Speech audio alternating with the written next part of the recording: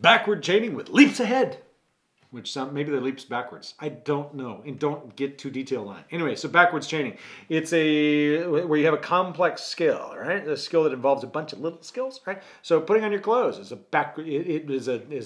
chain, if you will, right? So you got all sorts of things you got to put on. So if you were going to teach someone that chain, you would use one procedure called backward chaining, right? Which is where you, as the teacher, do all of the work for the learner except the last step.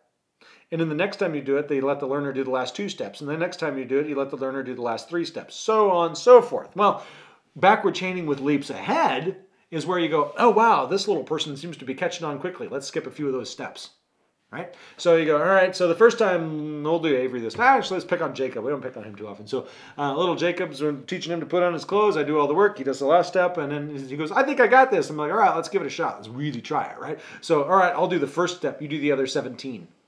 Really big jump, right? And if it works, great. You did backward chaining with leaps ahead. The big point here, I don't know why I'm doing this, but anyway, the big point here is that you need to pay attention to your learner, right? If you are sensitive to what your learner's doing and what they may be able to achieve, then you might be able to speed up the chaining process, right? So this is a very useful tool, but it always involves you being highly attentive to the behaviors of the person you're working with.